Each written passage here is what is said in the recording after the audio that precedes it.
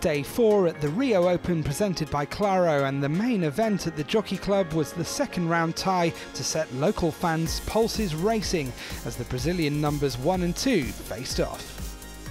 Thiago Monteiro and Thomas Bellucci had never previously met on the ATP World Tour, although both these lefties know each other's games inside out, and so it was no surprise to see a closely contested first set. After an early exchange of breaks, it was the younger Monteiro who edged a tiebreak, having saved 3 set points. Got him this time, what a way to clinch the set! Rather than get downhearted though, Bellucci regrouped and the higher-ranked home hero was on course to level the match. Oh, he's turning it on here. Bellucci in this game, seizing the initiative. Level it he did, but Bellucci's form immediately dipped and Monteiro had a famous victory within his grasp. Well done. Good mentality from this young man. Just the one required. Monteiro superb in sealing the deal. And he wins this battle of the Brazilians in Rio. Alexandr Dolgopolov is very much a man in form. The Ukrainian arrived in Rio having won last week in Buenos Aires. The world number 50 faced off against Argentina's Horacio Zeballos, and after spurning the chance to take the opener in regulation time, the former finalist here wrapped up the set after a tiebreak. And he wraps it up. That's 13 sets in a row. Dolgopolov has won on the ATP World Tour.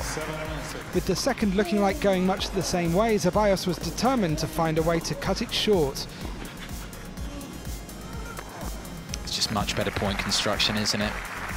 The world number 73 levelled the match up moments later, but in the decider it was Dolgopolov looking the more likely to break.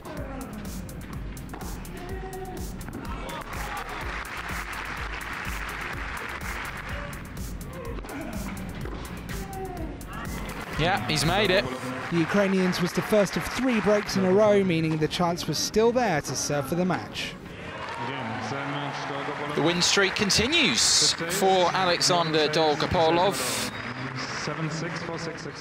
And Dolgopolov would play 4th seed Pablo Carreno Busta in the quarterfinals, who needed 3 sets to get past lucky loser Victor Estrella Burgos and ensure there would be 3 seeded players in the final 8.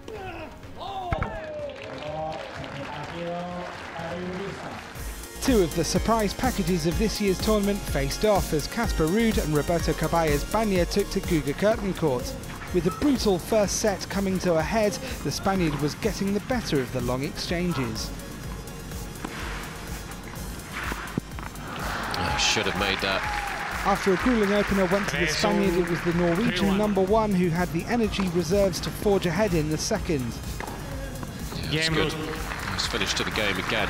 Momentum swung back in the favour of Caballas Banya, but Ruud breakdown wasn't finished in this encounter as he surged back into contention. Really good from Ruud. Loved the little floated backhand there up the line to get into the point. He's been looking for it actually a few times without success.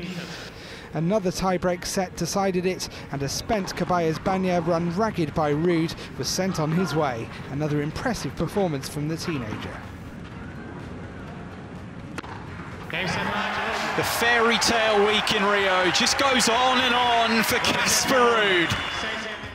So the final 8 are decided, and Friday will see all 4 quarter-final encounters play out on Guga Curtain Court. If the first half of the week is anything to go by, there'll be no foregone conclusions.